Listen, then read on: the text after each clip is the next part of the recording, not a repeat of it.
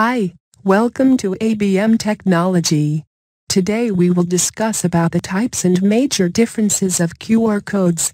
Basically, QR codes have two types: 1. Static QR codes, 2. Dynamic QR codes. Difference between these two QR codes depends upon how the target data is encoded in the QR code. So, let us discuss their differences. Hope you will get your required answer. If you have any query, you can ask me in comments box. Well, first major difference between static and dynamic QR code is in static QR codes, texture defines the URL and point to a fixed address. Content is not changeable.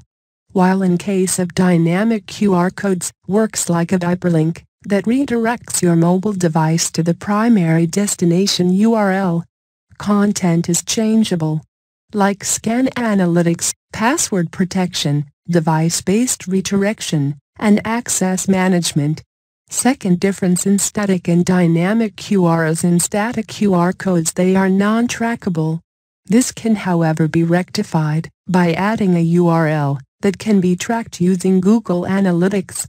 While in dynamic QR codes tracking scanning activity is effectively work, you can see the number of people who have scanned your QR codes, their location, and the type of device they used to perform the scan.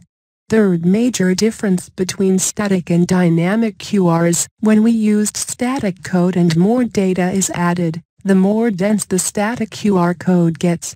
This makes it difficult to be scanned with average cameras.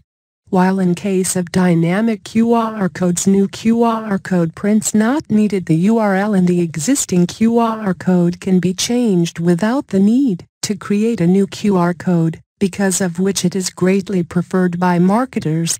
Fourth major difference between static and dynamic QR is, in static QR codes we cannot change the expiry, while in dynamic QR codes we can change the expiry. If your marketing campaign has changed, you can activate or deactivate your QR code anytime. This is not possible with static QR codes as the target URL continues to remain active these days. QR code widely used in digital systems.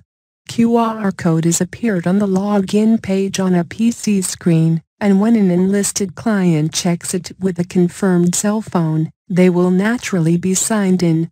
Validation is performed by the cell phone which contacts the server. Google tried such a login technique from January 2012 to onward. QR codes also utilized to store financial balance data or charge card data, or they can be explicitly intended to work with specific installment supplier applications. There are a few preliminary utilizations of QR code installments over the world.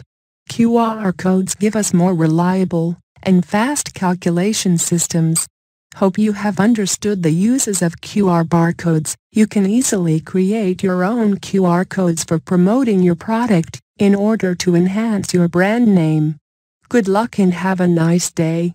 Please like, share and subscribe my channel for getting more latest informative videos. Bye.